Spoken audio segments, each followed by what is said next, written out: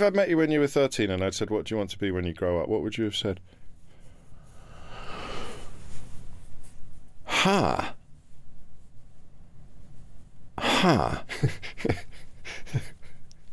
suppose something heroic. Yeah. That might have involved either exploration or war or risk-taking of some kind. Did you have heroes? Yeah, they were the usual. I mean, Biggles, obviously. Of course. Yeah. Who doesn't? And the people who'd come to school with their lectures. Did you have that? The fellow who'd been up the Zambezi. Yes, there was a bit of that.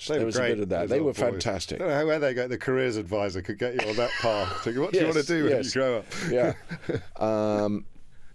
What do you want to do when you grow up? Well, first of all, I'd like to have been born 100 years ago. That's the first thing.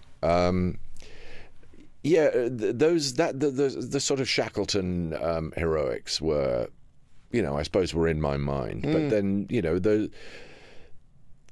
I don't think the careers officer actually had a leaflet for that when I was there. No. And was there room for anything else apart from rowing? Because I know by the time that you were at university, you're looking at, it's 8 hours a day or thereabouts. It's a lot, yeah. But you got into it pretty heavily at school. Was there room? Did you still do the acting? Did you still do other stuff on the? Not much. What's that like then? Because I'm not single-minded. I've never had that single-mindedness. How do you get into it? Because you must care. You give an impression of falling into it or following your dad into it, but there must have been a pretty superhuman level of dedication involved. It's pretty addictive, I must say. And that's endorphins as much as anything else, I suppose it is endorphins, but there's something about not just the physical demands of it. There's something about winning a rowing race that is unlike winning anything else that not that I've won a lot of other things, but the few things that I have didn't come close to the feeling you get from winning a rowing race. I'm not quite sure. I mean, I had a theory at one time that it's because you're facing backwards. So you're watching the person you're beating, whereas runners leading an Olympic race, for example, they always have that they look like slightly neurotic horses coming up the last, the home straight. They've got, who's coming past me? Who's coming past me? Can't look over. Where is it? Exactly. Because then I'll slow down. Exactly. And their eyes go wide and they look absolutely terrified. Whereas you kind of know when you've got a rowing race in the bag. You sort of know when you've broken them, actually, to be sort of brutal about it. That's what it amounts to. You kind of think, I've actually... That makes sense. I've made you give up. I've made the other crew give up, which is quite a good feeling. What was it like to lose? That's less pleasant. But also, you can't see the winner, so it must you cannot. You can hear them, though. You can completely hear them. That's the awful thing. And cheering.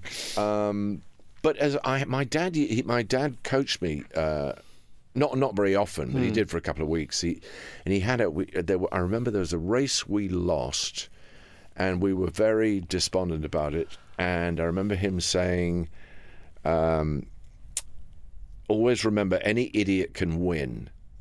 And he wasn't much given to these sort of gnomic pronouncements, but that was a particularly good one, I thought.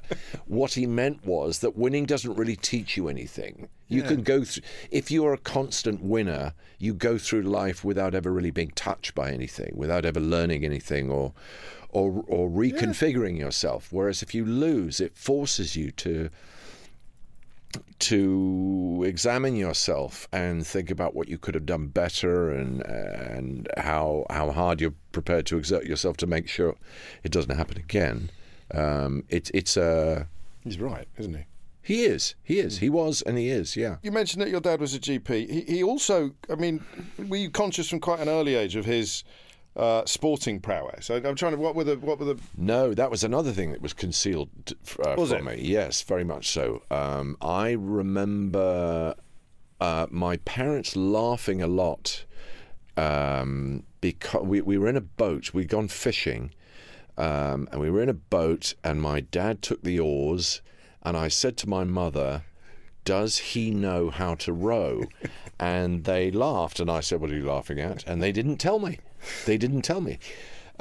Till years later, I realised he'd actually won an Olympic gold medal for that.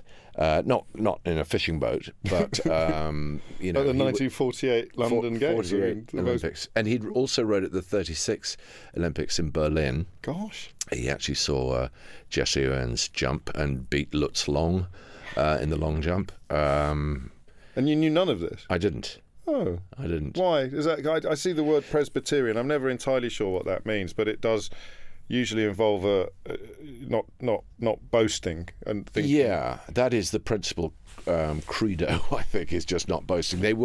They treated modesty as a sort of martial art. It was I can out-modest you. And yes, you're right. Presbyterian is sort of bandied about fairly loosely, but they did, in as much as they were church-going, they went to the Church of Scotland in Oxford, where we lived at the time. So yes, I suppose they were Presbyterian by temperament rather than faith. So if we early amateur psychology, you would be discouraged from showing off in any way. Absolutely forbidden. Yeah, right. Absolutely forbidden. And yet. And yet, that's pretty much what I do for a living.